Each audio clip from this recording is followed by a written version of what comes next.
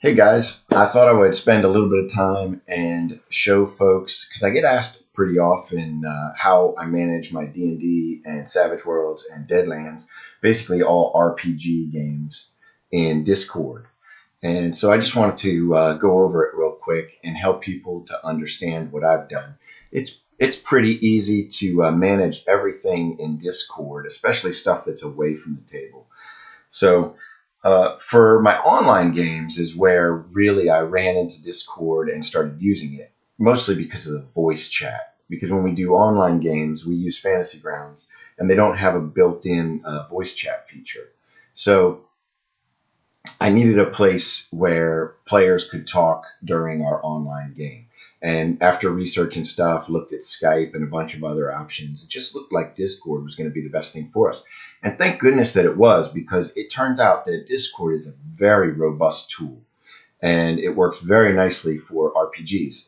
I've got a lot of different channels here, and I wanted to just show you guys real quickly why I set up my servers the way that I do.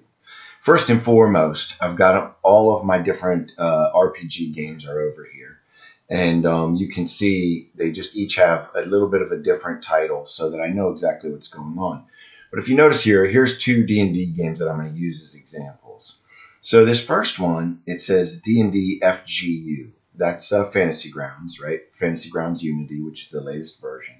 So that way I quickly know this is my online group. And then the one right below it, D&D Local. So this is my local tabletop group. And so I've got one for each of these guys, obviously.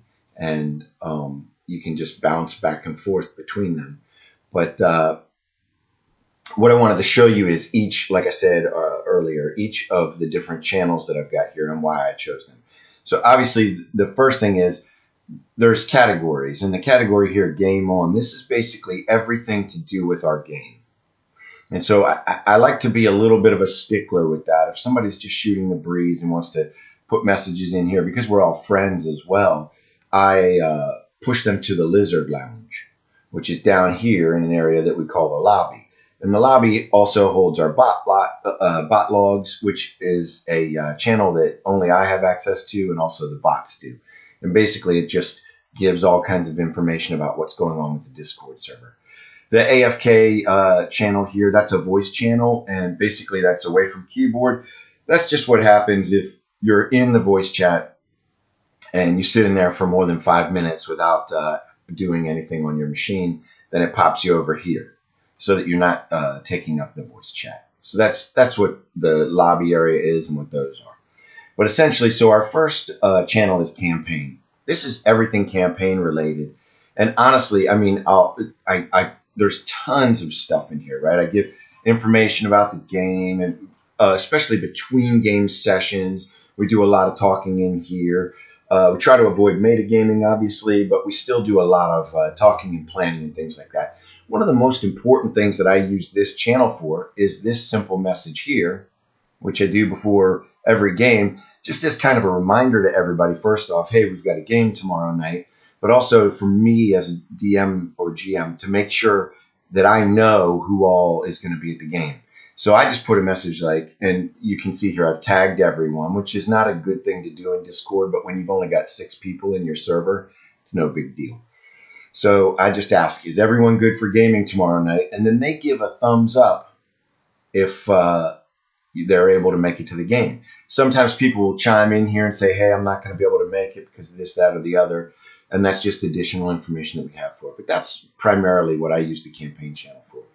Then we've got maps and handouts. And in maps and handouts, I mean, this is just an area that is perfect for me to be able, whenever we do a map or any kind of handout for the game, you know, like when I'm running my Deadlands game, for instance, right? Handouts might have like handwritten notes and things like that they get, or certificates, and then also maps. So that's why I say maps and handouts. This is just basically a spot where I can put images that are going to pertain to the game, right? And so, for instance, our group in this one game is doing a lot of work in Phandalin and stuff like that. So I included a map of Phandalin in here. That way, during the week when we're between games and stuff like that, players at any time can come in here and peruse the maps and stuff and familiarize themselves with it. So that's what I use that for. Here's an interesting one. So we've got this thing called journal, and actually I end up in the journal putting a lot of information in here for the players between games. But also, one of our players, in this case, it's this guy, James, and he plays the character Uvlin in this. He gets inspiration every week.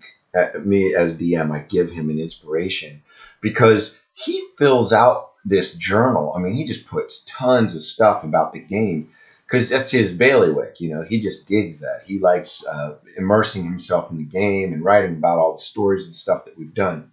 But you notice I'm taking advantage of a new technology or a new addition to Discord, and that is threads. So when you're in the journal, you can click this threads button and then say archive.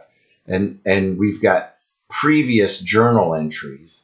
And the way we organize them is we put a date in there and then a little bit of title in there that helps. But each night before we have a gaming session, I create a brand new thread and name it today's date. And then James goes in here, and anybody else, by the way, who feels like adding anything to the journal, they add it here instead of here. And the reason for that is because James was writing so much, it was almost like a book. So it got too convoluted. So we use these threads to be the deep dive into what happened. And then in journal, what James does is he just puts bullet points after our game pulled out of his thread, which is, like I said, a book. It's almost like just the very shortened summary version of what he's got. But then this journal just stays filled with that. So anybody can review our previous games by going back through the journal. And like I said, I like to give James inspiration every time because it's very handy having him type into the journal. Here's an interesting channel. This is called the Dice Tray. And essentially, I've just added a bot. I have a couple bots that I've added to the game, right?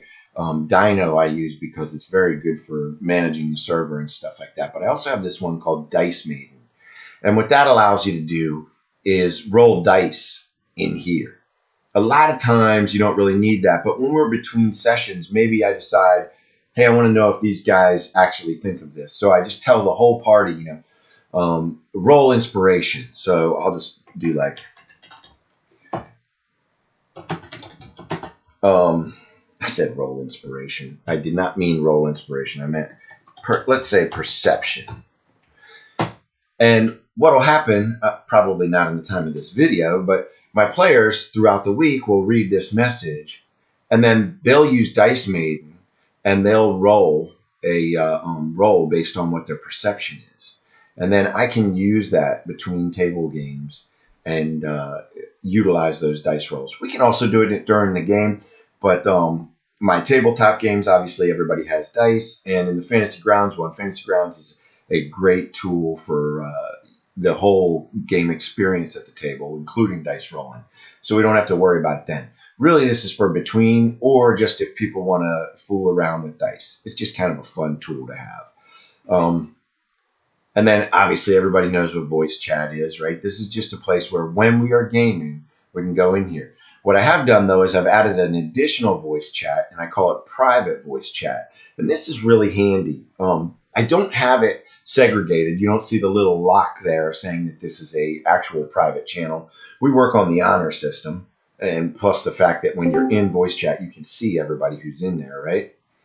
So what happens is if my whole party's in voice chat and I decide, ooh, I've got to say something just to Emarius. Well, then I'll tell Emarius in the voice chat, hey, pop over to private VC real quick. And he'll pop over to this one, and then it'll just be me and him. The rest of the party will still be in voice chat, and I can say something real quick to him.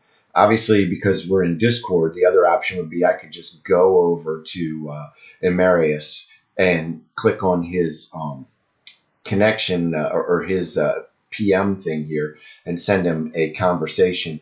But that gets a little bit tedious sometimes in game. It's much easier just to go into chat and have a quick conversation with somebody. Then we both pop back to voice chat. Another thing that I've added on my server is private notes. And each one of these you see have the little lock. And that's because each of these channels has permissions enabled on it. And so they're basically, each channel is private for each of the individual people that are in there. So I've got a GM notes one. I'm the only one who has access to this. I can take special notes in here and just remind myself of things for the game or something like that, or talk about something about the character that I want to know or something that's going to happen in game. And this is a handy place for me to be able to go back through my notes. Same thing goes for all the players. This is a spot where that one player and me as the DM, GM, have access to. So they can either write notes specifically to me where I can respond, or they can also just write notes that they like to keep and everything. The only thing that they need to know is that I have access to them too. So if they're saying bad things about the GM, they shouldn't be putting them in here. Just kidding.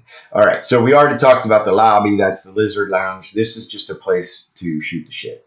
Basically, we do all kinds of stuff in there where we just talk as friends and do camaraderie. This, in a nutshell, is my Discord server. And the last thing that I wanted to go over is there's another new thing that Discord has added, and that is something that they've needed for so long. Server template. The cool thing about this is I can perfect a channel for RPGs, right?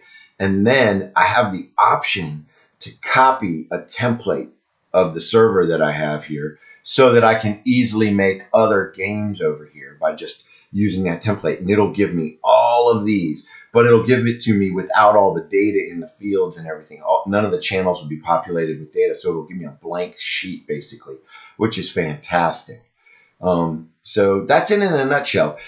Chime in, definitely like and subscribe if you dig, but chime in below in your comments and just tell me what kinds of things you're doing in your Discord channel or what you're using to manage between game sessions for your games. Thanks for watching. See you guys next time.